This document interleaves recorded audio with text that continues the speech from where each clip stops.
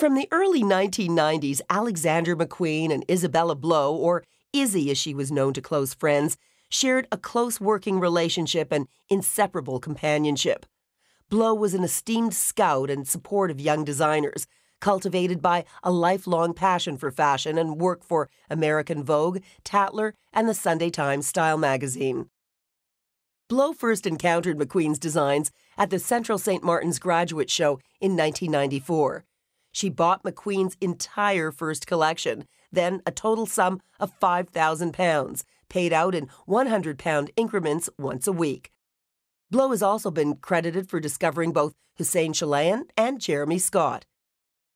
McQueen dedicated his fall-winter 1996 collection, titled Dante, to Blow, the first of his collections to receive international acclaim.